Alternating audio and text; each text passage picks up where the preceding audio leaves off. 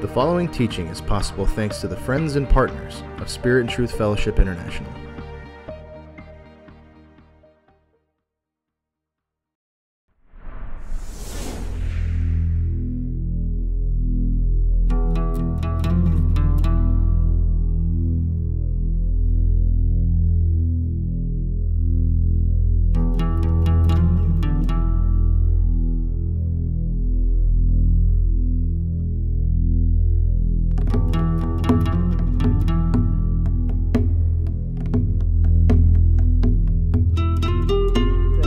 Right, where we are standing here is in the outer gate of the city. If you go up the road, you go into the inner gate of the city. Now, the first thing you ought to know is that when you look at this gate structure, this was all found just like we found it. Now this here is a recreation, but these two were, or this one, I guess, this one here was found right where it is. I mean, just like these stones were found. This was the structure in the gate. And you can see, now obviously this has been recreated to give you an effect on why. You see how this would be a place where a pole would be set in? And why would you want poles in a canopy like this? Sure, because the king is going to get shade. So for example, here's the outer gate of the city. You walk up this rockway, and again, this rockway is original. The archaeologists did not put this here. You know, years and years and years before Christ, people came in the gate of the city, bowed down to the elders. By the way, there was somebody, remember Mordecai? And he wouldn't bow down to Haman, and Haman was all mad. Mordecai would sit in the king's gate. But you'd say hello to the elders, or you'd say hello to the king, and then you'd pass by. In 2 Samuel 24, we have David, and there was a war between David and his son Absalom, and David is looking for news. And so it says, while David was sitting between the inner and outer gates. So there's your outer gate right there, and there's your inner gate up there. So it would be in an area, now David wasn't sitting in this city, but it would be a city with a structure very similar to this. While David was sitting between the inner and outer gate, the watchman went up to the roof of the gateway by the wall, etc., etc. So David was just one of those that would sit between the inner and outer gate. In the book of Ruth, Boaz went and sat in the gate. In Deuteronomy, it talks about the judges and the elders would sit where? In the gate. Because what would be the advantage of sitting in the gate?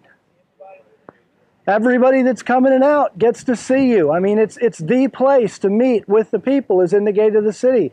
And so it's fascinating that in this wide gate area, and that's one of the reasons that the gate area would be so wide, in this wide gate area they find these ruins from the place where one of the nobles or the king would sit. And of course the pillar base, which would lead up to a canopy, and of course they've tried to recreate this, and they'd hang cloth from it if it was necessary to keep it shady. And so an important person, a king or whatever, could sit here in the gate of the city. And again, notice, what's the advantage of having the gate come straight in? Then you've got to make a turn, and it's interesting, you're going to make a turn not to your right, you know, you're going to make a turn rather to your left and not your right. And what's the advantage of that? What it does, if you remember, almost everybody carries their shield on their left arm and their weapon in their right. So when you make your turn to your right, you're exposing the side without the shield to fire. So you want to make gates so they have turns in them in such a way that you continually expose the army and break it up so it can't move together for protection. So you'll notice, you'd say, gosh, why don't they just come into the city? Whatever, they got doors, isn't that good enough? And the answer is no. I want to make sure, do you all get the feel for this? Yeah. Okay, good, that's what I wanted you to get. Okay, that's great. Well, we're now in the water tunnel at the town of Megiddo, and you can see this is a tunnel cut through solid rock that's down many, many feet to the water level. And this was so that the water source, which was outside the city, could be covered with stone and stuff and hidden, and then the water itself brought into the city. And we walked through this tunnel quite a ways to get to where the women could actually draw the water. Okay. Hear me? Must be a Muslim hour of prayer. Okay, to me, this is one of the most powerful sites in Israel. You saw over there, just 100 yards from here, what it looked like when all the rubble was covering the street and how the archaeologists had to go down pretty far. If you're too far back, come on up. You know, if you're in the back row and you can't hear me, then please move on up or move closer. But did you all get that the rubble was covering the street and you couldn't see? And when they move the rubble, what do they find? They find the original street. Now they date that street from the time of Pontius Pilate, but it is the original street. Well, that's what happened here. When you look up that wall that's right behind us, up, you know, it went way considerably up, and then right above it was the Royal Stoa with all that rock. When I first came here in 1977, this whole area was completely covered with rubble. It simply didn't exist. I mean, it existed, but it was underneath just huge amounts of dirt, and there were trees and grass and weeds and all kinds of things growing on it. When the Romans destroyed Jerusalem in 70 AD and pushed the rock and things onto these steps, it protected the steps. So then when they uncovered these steps, they get back, and you can tell. Now some of it's reconstruction. If you take a look over here, you can see that some of it's reconstruction. But most of you are sitting on what's left of the original steps. Now, when we say, you know, Christ was crucified somewhere near the top of the Mount of Olives, the Garden of Gethsemane was somewhere on the bottom of the west slope of the Mount of Olives. There's been a lot of places where we've gone where Christ is within 100 yards of here, or this or that or the other thing. But I guarantee you, in Christ's life, he walked up and down these steps. I guarantee it. Because this was the main entrance to the temple. Now, in this area here, they've excavated hundreds of mikvahs, because you didn't want to go into the temple if you were ceremonially unclean. So what would you do before you entered the temple? You take a ceremonial bath. How many thousands of people are going to go into the temple? Thousands and thousands. So if you have one mikvah, you're never going to get in. So this whole hillside, and you'll see it if you take a second and walk around, but this whole hillside is covered with cisterns and mikvahs, so that huge crowds could all take ritual baths, and all you had to do was just walk in and walk out. You know, it wasn't like a bathroom break or anything. You just walk in and walk out.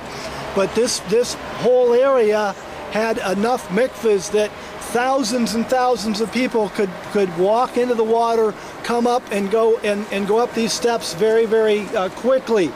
Also, there were entryways. You can see the remains of one in the wall over there that would not be from the time of Christ.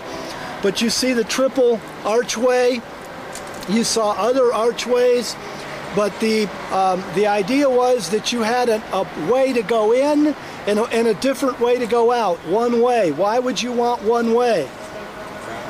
Well, yeah, crowds, but more than that, the people that were going in, you know, they were clean, but after they were ceremonially clean, but after you'd been on the Temple Mount, you know, you were like ceremonially shining.